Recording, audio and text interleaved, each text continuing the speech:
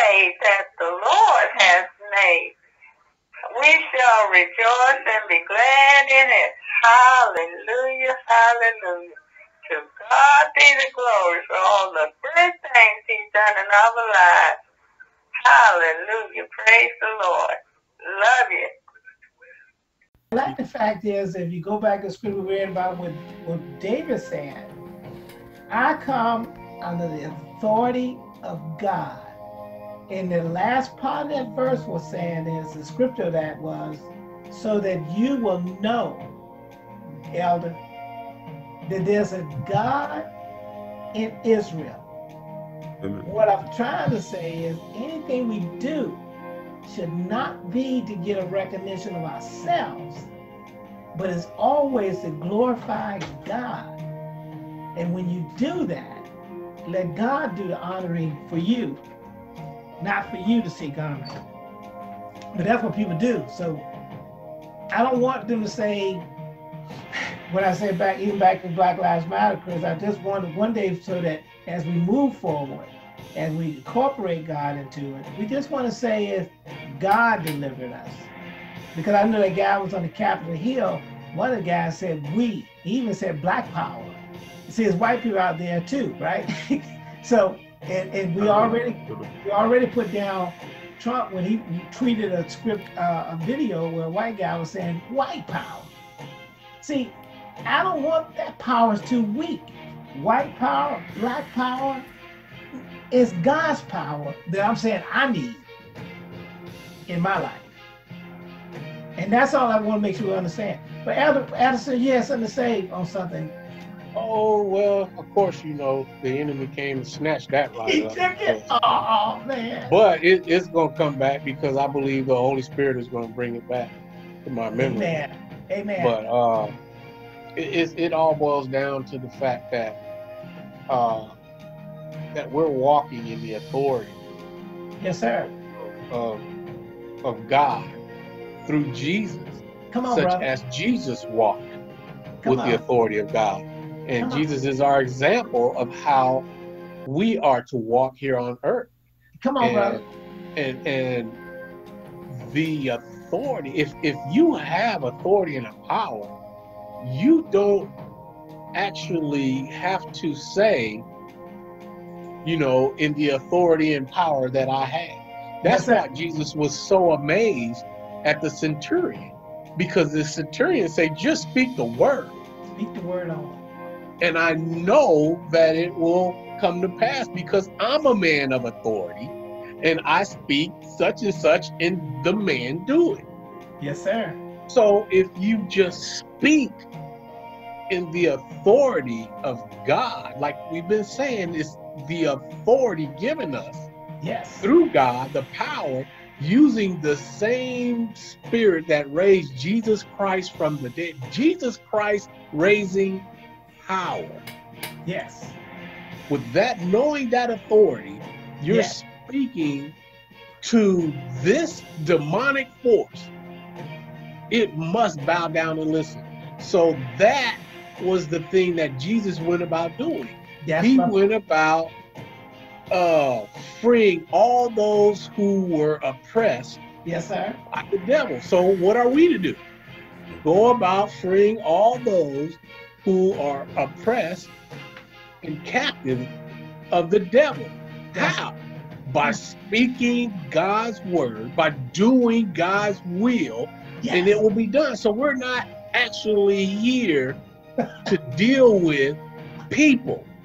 We're here to deal with demonic forces. The weapons of our warfare are not carnal. They are mighty to pulling down strongholds. They are so powerful that we speak to the demonic forces and they must bow down. They're already defeated. Jesus busted them up. Went through, you talking about Black Lives Matter movement. but you know something? We acquired that he gave us that at Calvary, right? But that's in response to our relationship with him.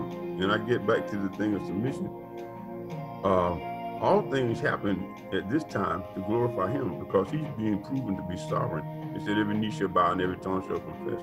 Yes, and the authority to the glory of God. So everything that happens in the earth right now is toward the enthroning of, or the coronation of the Lord Jesus Christ of Nazareth. All things are being brought into submission. So we live those kind of lives, and we move in accordance with the leading of his spirit. Yes. Which means we have to stay connected. And I think one of the reasons you speak it, though you do, Brother Ashton, is because you might have maybe gone a little bit further ahead in establishing your relationship than a lot of other people have. You see yourself as a son of God, and you behave in accordance with that. And I think we have to get to that point.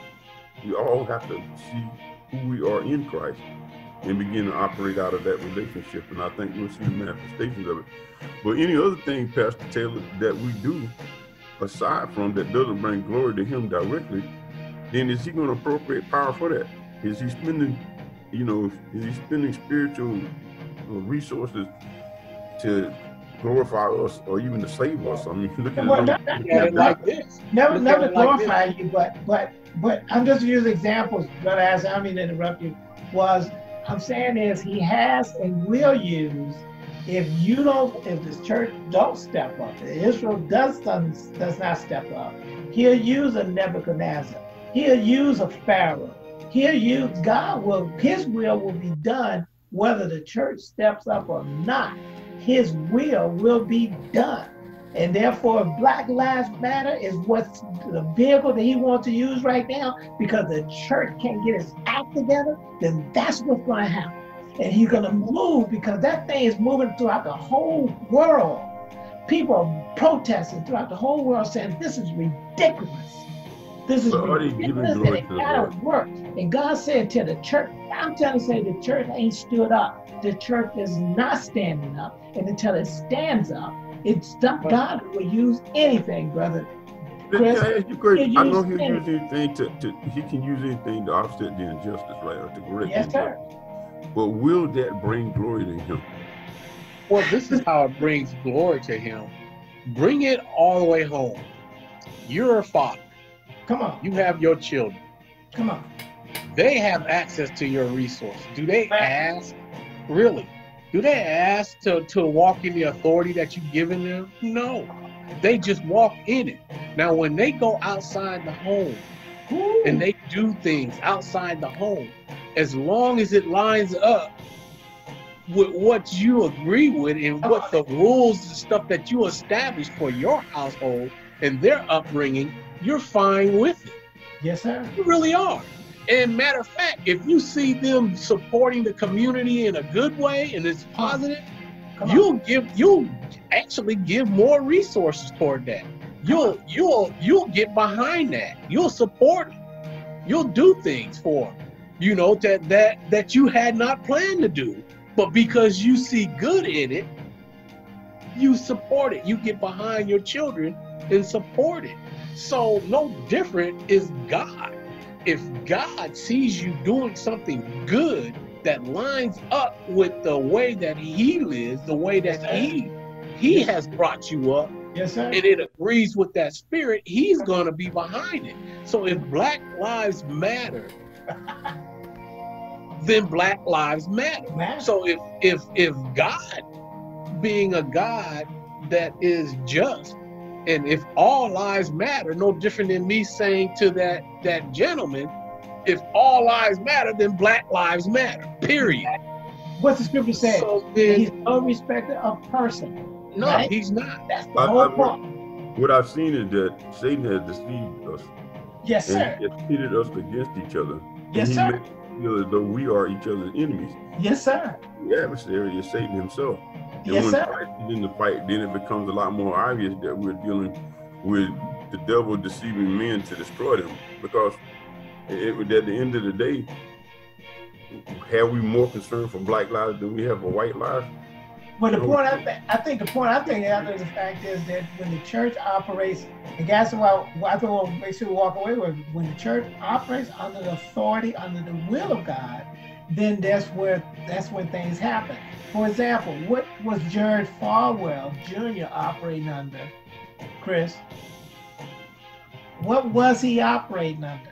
Yeah. He was operating under the doggone lust, greed, sloth, envy, all of the 7 deadlies. Come on. You see what I'm saying? See, Yeah, I think that's the problem with the church.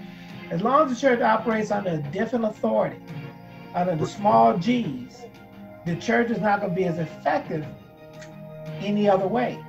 The church shouldn't be, the Christian church, evangelical, shouldn't be talking about against Black Lives Matter, because they should say, yes, their lives matter.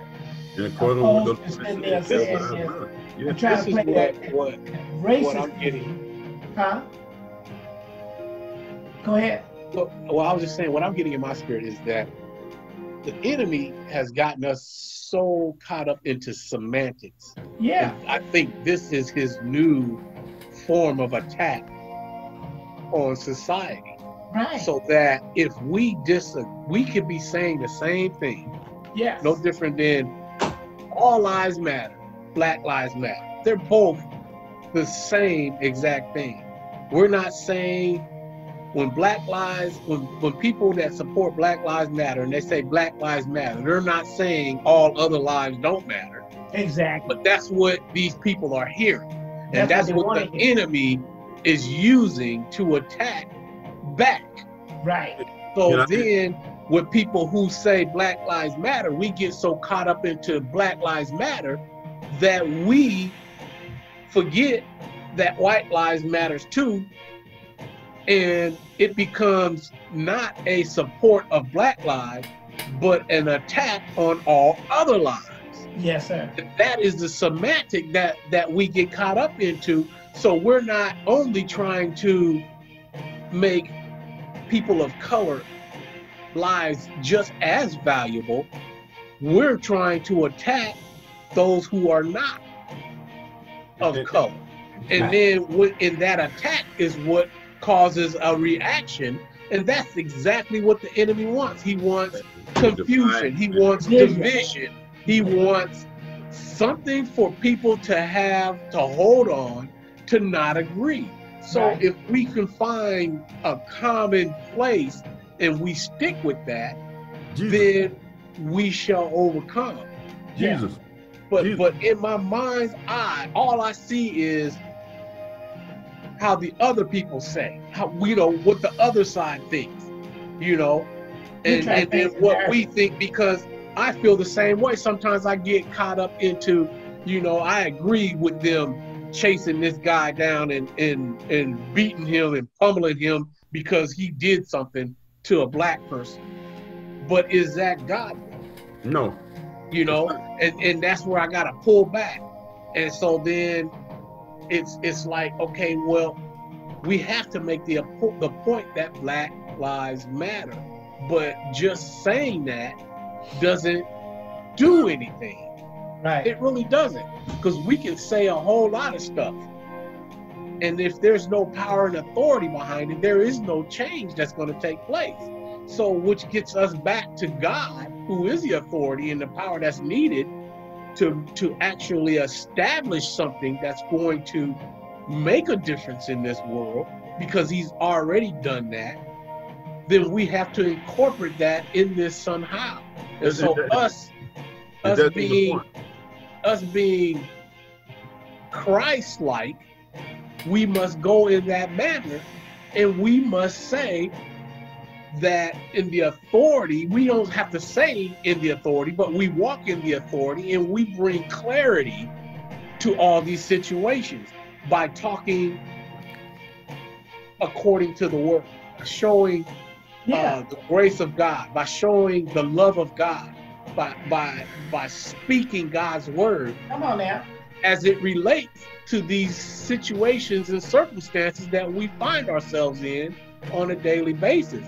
And outside of that, there is no progress that's going to be permanent, that's going to last. Because you even look at what MLK done. This man it wasn't just him either. He was just the focal point.